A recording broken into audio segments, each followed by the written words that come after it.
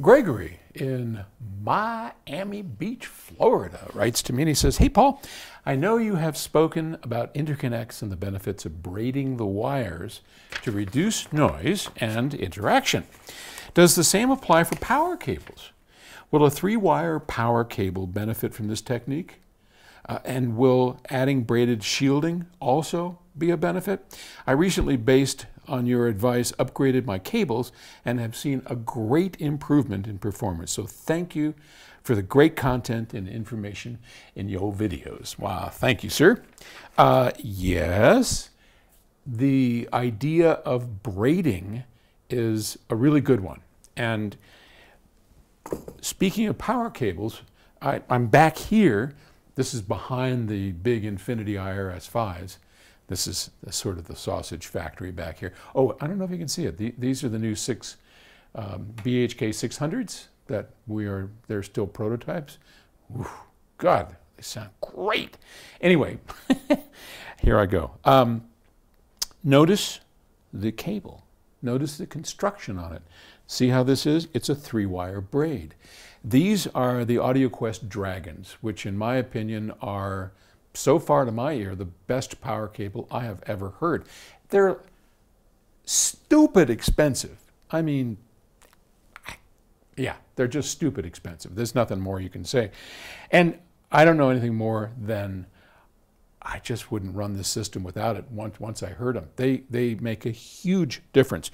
So let's talk for a second about why braiding an audio cable or a power cable. Look, I know the hairs in the back of thousands of people's necks are going up and like, because I'm saying that power cables have a sound to them. Okay, so can you just put that aside for one moment and let's just talk about, we'll talk about audio cables. Years ago, my good friend Ray Kimber started a company called Kimber Cable, and it was based completely on the braiding of cables. Ray had built his own, I think it was a 4 or 5-wire braiding machine, and he still to this day he braids his cables. So why would we want to braid a cable? Well, first off, when you have 2 wires together in a long, well, it doesn't matter if it's long, but when 2 wires are running in parallel, the longer they run in parallel, the more inductance is created in the cable construction. Okay, now inductance means that we lose high frequencies. They start rolling off. It's acting like a filter that's adding, what's a good way to put it? It's adding resistance that is specific to frequency. So as the frequency goes up, so too does the resistance. And in an inductor, we use all the time in, say, a speaker crossover. So we use inductors, and those are big coils of wire, and we do that to roll off the top end of something. So for instance, in a mid-range driver, we would put an inductor to form a low-pass filter so that the mid-range doesn't go too high, and that's because of that inductance. Now, that's purposeful inductance. We did that on purpose. We would prefer not to have inductance in our cables, whether they be power cables or audio cables. We'd like not to have it. But runs of wire, and every XLR cable you've ever seen, every RCA cable, they are long runs of parallel conductors sitting close to each other. So now imagine a braided cable. What do we have?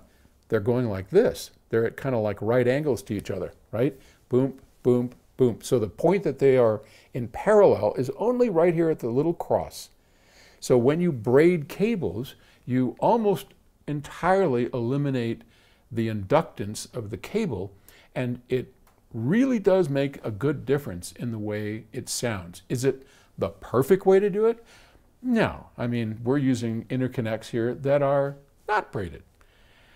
So it's 6 of one, half dozen of another.